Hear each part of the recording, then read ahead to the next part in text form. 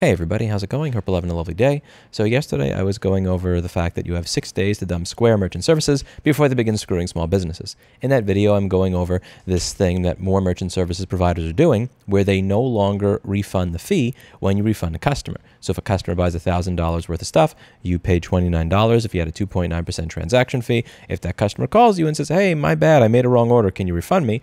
The merchant services provider used to refund the fee they charged you of $29. Now they don't. And even if you're somebody who doesn't do refunds all the time, just from a principled point of view, why should you eat this? Like, honestly, I mean, this fee did not exist 25 years ago. Has the cost of computational power and bandwidth to process these transactions gone up or down from the days when a Pentium 2 was considered top-of-the-line hardware? This is just another instance of a company realizing that once they have you locked into their system, they can start nickel and diming you more and more and more. And this is something that is becoming more and more prevalent in the modern day. As technology evolves, as computational resources become cheaper, as bandwidth becomes cheaper, as BlackBerry meows louder, in spite of all of this, the price of the services we're dealing with are going up while the cost of the manufacturer and the provider are going down. Now, Northridge Fix, who is a good colleague in this industry, commented on this video, and he made an excellent point. I'd love to switch to another merchant, but what makes you think the new merchant won't follow the same path in the future? When PayPal did this, we immediately stopped working with them. With Square, it's different. We've been with Square for a long time and have our feet deep down invested in their system. Everything we have is directly integrated and linked to Square, so it's hard switching to another merchant and rebuilding everything from scratch. Cancelled orders are minimal, and like any business, sometimes you have to eat it or pass it on to the customer in another way. And point taken, one of the things that many of these providers know is that they have you invested deeply in their system. And once they get you deeply invested in their system, they know it's going to be difficult to switch, which means they can start to do this type of screwery. The reason that I don't want to stand for it is once PayPal does it, then Stripe does it. Once PayPal and Stripe do it, then Square do it. Once PayPal, Stripe, and Square do it, then everybody does it. And then we live in a world where Amazon and Walmart are going to be the only two companies left standing that can actually refund a customer without having to eat a fee. And I do not want to live in a world where there is an even less playing field than there is now between the Amazons and the Walmarts and us. So I will switch anytime this occurs. And one of the ways that I do this is I use Authorize.net, which makes it very easy to plug in somebody else anytime this type of screwery occurs. If I'm using a POS system that uses Authorize.net, this makes it easy for me to just plug in new credentials and continue to use my existing system, my existing online store, my existing CRM system, and everything else. Now, what I wanted to discuss is something in a sister industry, in the restaurant industry, that goes on from a company that's kind of doing something very similar to this, because I genuinely do believe that just because it's happening to the restaurant industry and I don't run a restaurant is not a reason that I should not focus on it, because eventually this stuff always comes back to us. Again, when it comes to right to repair, what's going on with farmers and tractors is what's going on with medical equipment, is what's going on with wheelchairs, is what's going on with just doing MacBook motherboard repair. And I think the same is true here. So this email is from a subscriber, and it says, my father sells credit card processing, and one of the services we provide is Clover.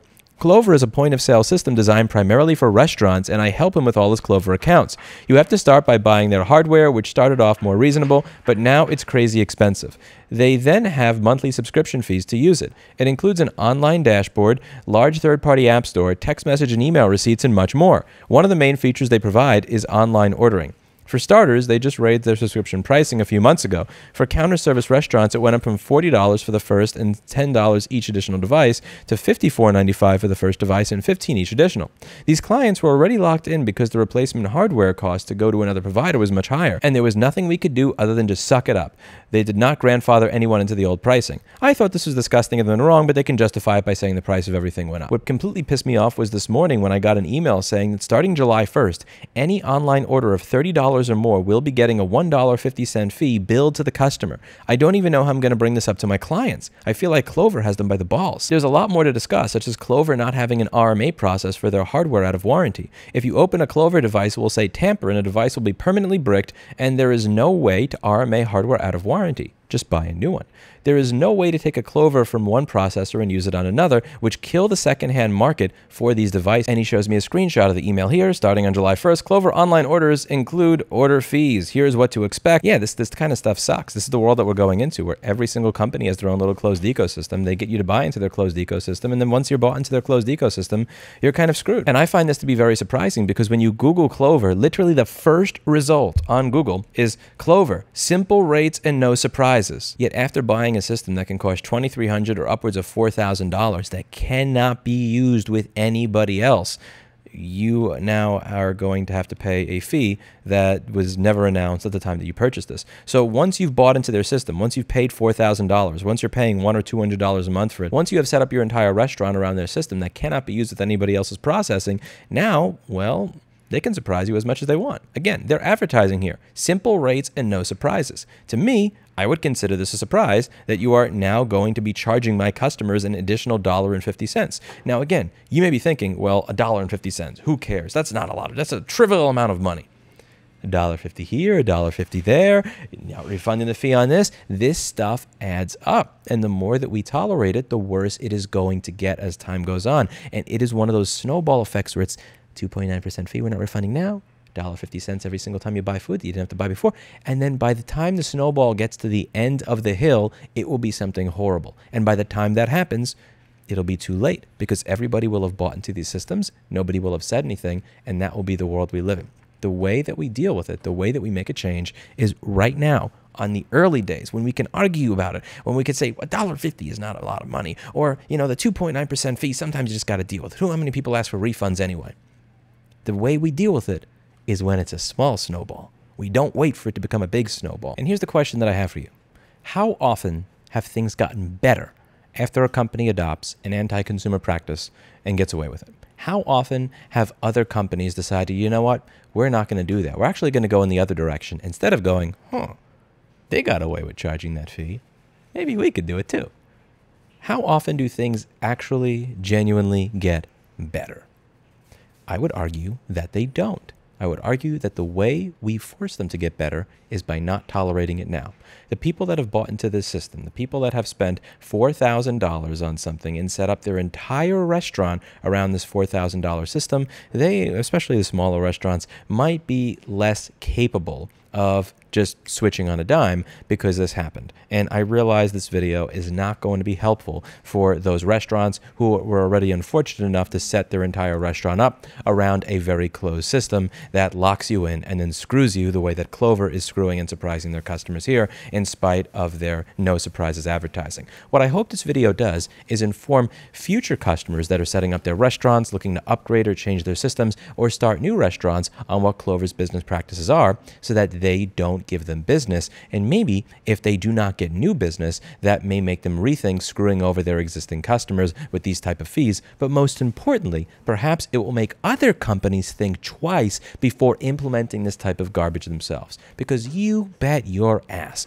if they manage to get away and there is no sort of backlash from their future customers or existing customers regarding adding fees to their customer orders in a way that they never said that they were going to do, that every other company in the industry is going to go, that would be a great way to juice Q3 revenue. Again, if this device that you paid $4,000 for, it breaks out of warranty and you open it, it will give you a tamper message. The only way to remove the tampered message is to request a new device from Clover.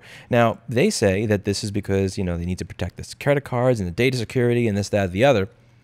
There's no way to wipe this device. That's the other thing. There's, like on my computer, I can do dd if equals dev/u random of equals dev/SDA, and good luck getting anything off of that disk. They don't have a process like that for any of these machines. If anything happens to your Clover device outside of the warranty period that you have paid $4,000 for, your solution is to pay them another $4,000 for another one because there is not an RMA process in place for these devices. And in spite of what they say in their advertising, which is no surprises, that is exactly the opposite of what many of their customers are going to find to be the case once they start billing their customers an additional fee that they never stated up front when they bought into the system. This is not something that is only going to affect restaurants, and it is not something that is only going to cost you $1.50, because once you tolerate it with your 2.9% fee, once you tolerate it with your $1.50 fee, I assure you 100% the fees will go up and the beatings will continue until you own nothing, and you won't be happy about it. Dumb Square, dumb Clover. Again, companies like this do not have your best interests at heart. They are more than happy to pay for advertising that claims that there are no surprises, in spite of the fact that they will send out emails increasing their prices and increasing their fee structure and changing their fee structure so that they are billing your customers something that they were not billing your customers before. This is screwed up. This is not okay. Any company that takes part in this is a company that, in my opinion, you should not buy from. Be very, very, very fucking careful when you are dealing with a closed ecosystem like this for your business. Again, my online web store is powered by Magento. It is open source. Nobody is going to go into there and say, we're adding $1.50 to every single one of your customers or any of that kind of nonsense, because if anybody were to actually try to do some shit like that, somebody would fork the project and get rid of it. Or I'd be able to delete that from the source code of the project and call it something else. I kind of think it would be kind of cool to call it Magneto. But in all seriousness, we have the power to stop this. It means dealing with it early on. It means dealing with it before it becomes a problem. Because if there's anything that can be said about anything in our industry, if 20, 30, 40, 50 years ago, people didn't stand for the fact that they weren't getting schematics for their products, people wouldn't stand for the fact that the manufacturer was the only one that was able to provide parts for any of this stuff, that they closed off the supply chain, everybody else, we wouldn't have to deal with right to repair. We wouldn't have to dumpster dive through crappy parts vendors and waste thousands of dollars wiring money to random shady people, hoping that they would send us what we need in order to be able to repair the products and the devices that we service and work on. We would have a fixable and repairable world with more of our freedoms. We would not have to fight to take back our freedoms because we would have never lost them. And if there's anything somebody watching this video gets out of it, it's that I want to live in a world where we never have to fight for our freedoms because we never allow them to be lost to begin with. That's it for today. And as always, I hope you learned something. I'll see you all in the next video. Bye now. By the way, this is Blackberry the cat. Has she not been a good kitten? She did not walk across the keyboard or try to hit the space bar once. And for that, I think she deserves a treat. So once this video is over, I'm going to walk over to the kitchen and I'm going to get Blackberry a treat. All right. See you in the next video. Bye now.